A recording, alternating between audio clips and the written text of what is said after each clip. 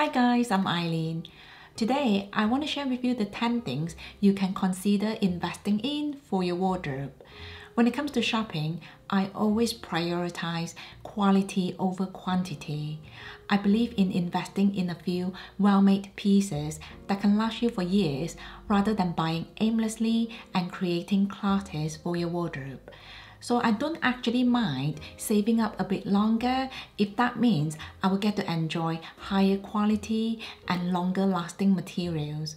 And now without further ado, let's see which are the 10 elements that might be worth your money. The first luxury items worth investing in are sunglasses. I don't mind paying more for sunglasses because I think they are very important and functional accessories in any wardrobe. I'm a sunglasses lover myself, so I do bring my sunglasses no matter where I go. For a while, I only had 3 pairs in my collection, so I was really excited to add these beautiful sunglasses from Portrait Eyewear. All their pieces are handmade in Italy. You will not see any logo on their sunglasses, but the quality speaks for itself, and that for me is the definition of low-key luxury. Their designs are very contemporary and refreshing. I went for these because the design is quite timeless, but at the same time they look quite playful as well because of the color combination. I think the brown color goes really well with the dark blue lenses. These sunglasses fit me so well. In fact, when I bend over, they don't slip off my face, which is a big bonus. I have quite an oval face shape, and I think these sunglasses look really flattering on me. In the past, I used to be quite hesitant about buying sunglasses online because they are quite personal items, so it can be a bit tricky to picture if the sunglasses would suit your face shape, hairline, and even skin tone. If you have the same concerns like me, you'll be glad to know that Portrait Eyewear has a fantastic virtual try-on feature, which is so easy to use. I had so much fun trying on all their pieces, and that's exactly how I picked these beautiful sunglasses, and I absolutely love them. The second luxury items worth investing in are small leather goods. Now, if you follow me for a while, you will know I'm not too keen about having a big collection of small leather goods. Mostly because I don't enjoy transferring things between my pieces. I just find that a bit tedious.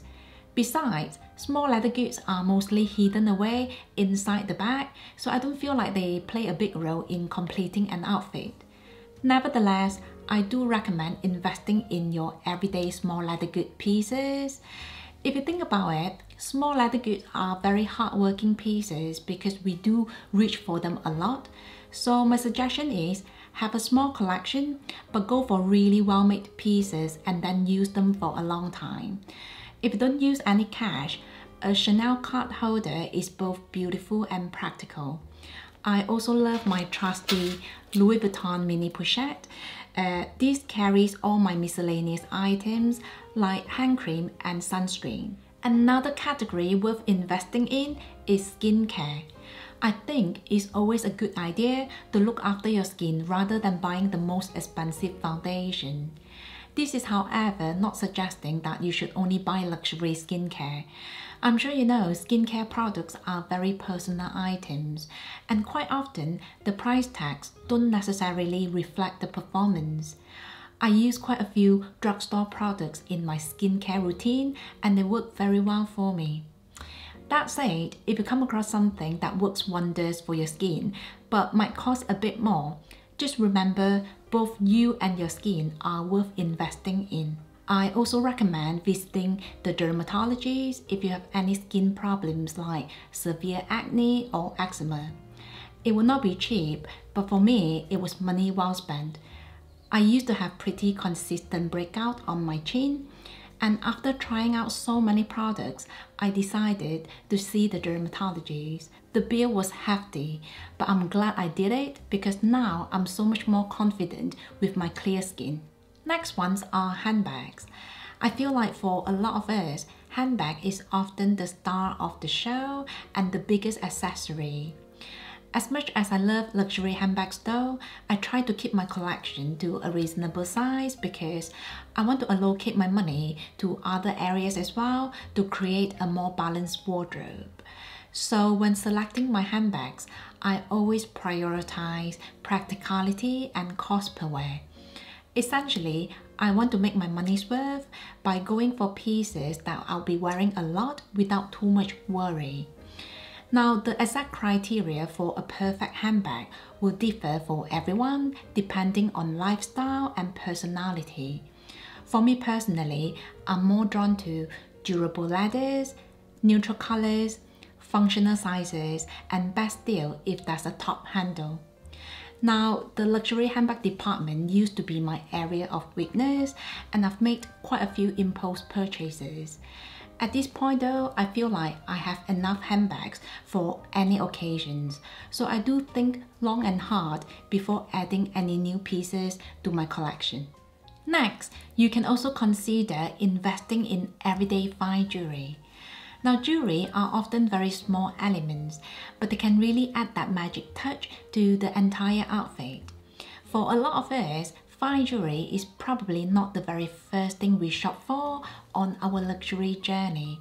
But I think having a small core collection of fine jewelry that you can wear every day and for any occasions can be worth the investment.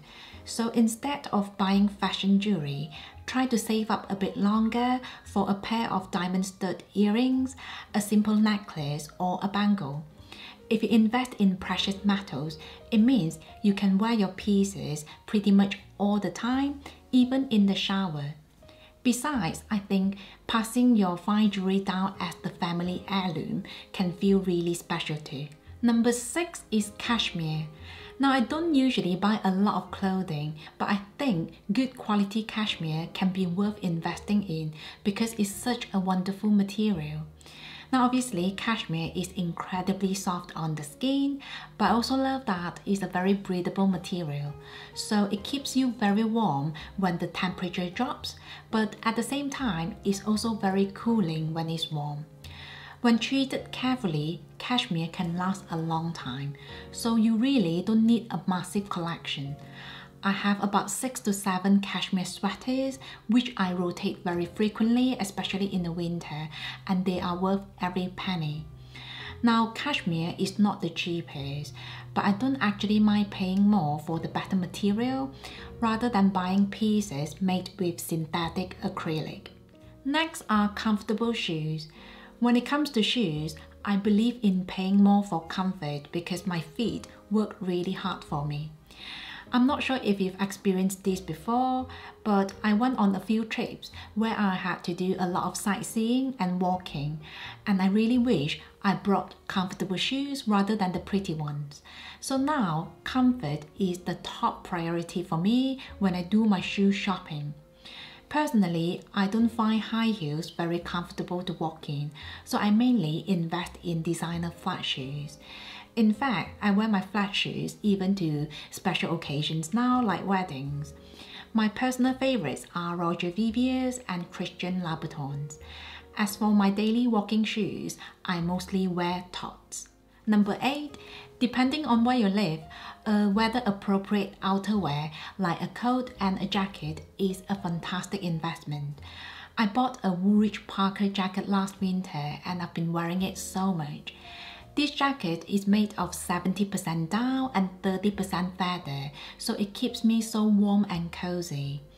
Now, this jacket does cost quite a bit more than a Parker jacket from a fast fashion store, but I think your body will be able to tell the difference. Another really good value piece from my wardrobe is my Burberry trench coat because I've been wearing it so much.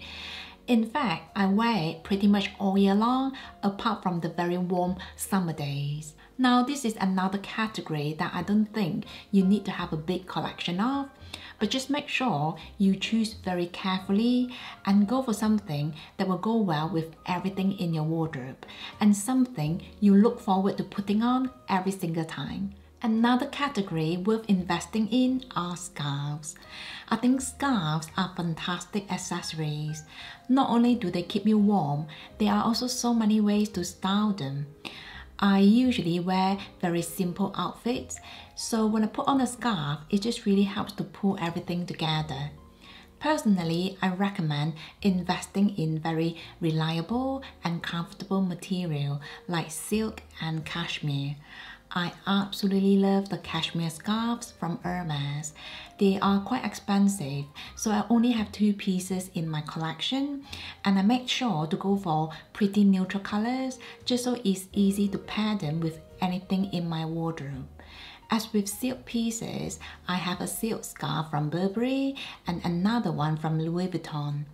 As you can see, most of my pieces are in pretty neutral colors. So although it's not a big collection, they are serving me very well. So I'm not actively looking to add more unless if I come across something very special.